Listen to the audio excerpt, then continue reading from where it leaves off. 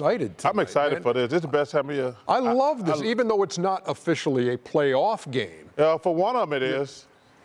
Well, it's not. This is the play-in. Don't confuse the issue. This is the play-in tournament. Apologize. So anybody who's watching who says, "What is this all about?" Right. We all know. 7 plays 8. All right. You win and you're in the playoffs.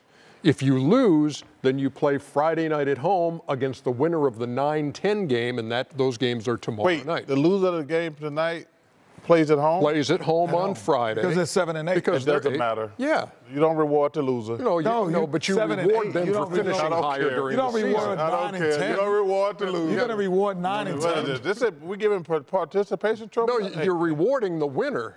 What? By sending them into the playoffs. I'm Rudy Gobert. Oh, stop. Hey, we'll get into a little bit more of that. Hey, man, I'm just going to tell y'all at home, you can't hit somebody and run backwards. Can you wait on that? Can you wait on that until the second segment? I know it's busting out of you. But I hit back. Let's go to CarMax.